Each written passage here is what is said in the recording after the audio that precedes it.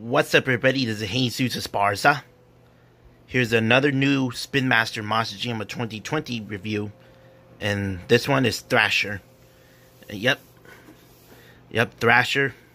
It's been quite a while for this kind of truck, and now was finally made it into the Spin Master Monster Jam line, and in the body, wow, looks a lot different.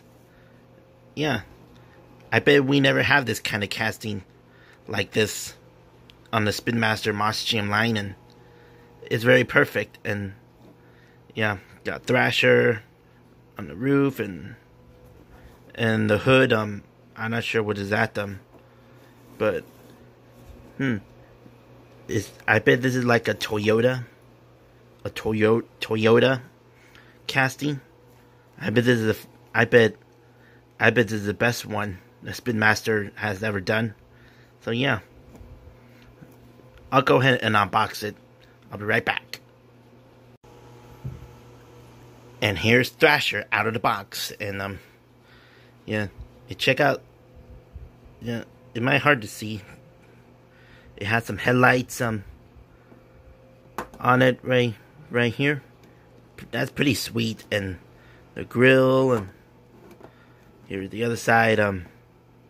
Looks like, and yeah, the back says Toyota Wallingford or something. Toyota of Wallingford. Toyota.com, and yeah, I bet this is like a Toyota tooling, and yeah, I don't know what to say, but I bet this is the best thing that the Spin Master has ever done with the Toyota tooling and the body style. That was amazing, and yeah, I don't have no words to say for this one, but this is a pretty cool, very amazing casting. Yeah, has Spin Master ever done. So yeah, I bet that's all I can say here. And what do you think of Thrasher on the Spin Master Monster Jam? Do you like this kind of new tooling, a new body style? It was like a Toyota tooling. What do you think of this kind of Thrasher? Be sure to like, comment, subscribe, and share, and I'll see you guys soon.